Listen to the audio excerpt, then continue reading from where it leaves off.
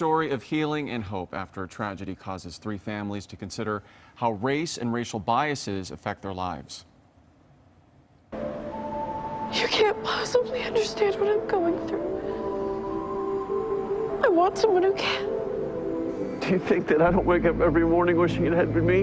It would never happen to you.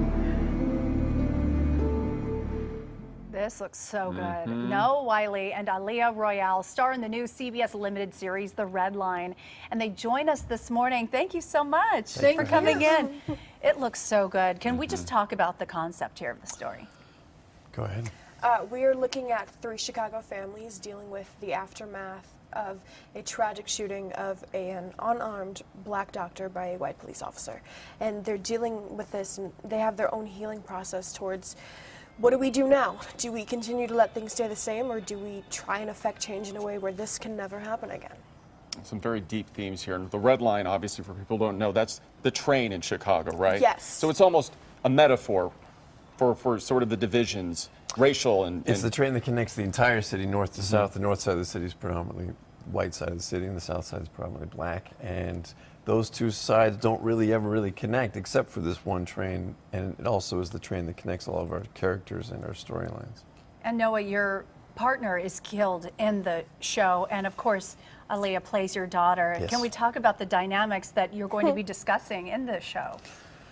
Well, I played Daniel Calder. I'm a U.S. history teacher, high school history teacher, married with a daughter who's adopted, and those are the 3 things he defines himself by: father, teacher, husband. And husband is killed.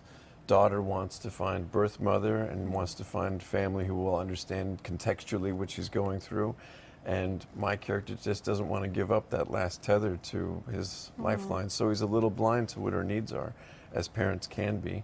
In our attempt to help, we sometimes don't listen. And so this is really about Daniel learning that this issue, which he hopes he could protect his family from, he can't. And his daughter has needs. Yes, Jira, you know, she grew up in a very loving home, but it was almost too comfortable because race wasn't something that was discussed as much as it should have been, especially in a biracial home, especially when you have an adoptive kid. That's something that should be talked about more. And now she's looking for her birth mother, hoping that she will find someone who looks like her to explain to her all of these racial issues that she didn't know existed. Sounds fascinating. We can't wait to see it. Thank you guys so much for joining us. Thanks We for can having see us. The Red Line. Definitely check it out. It premieres this Sunday night at 8 on CBS 2.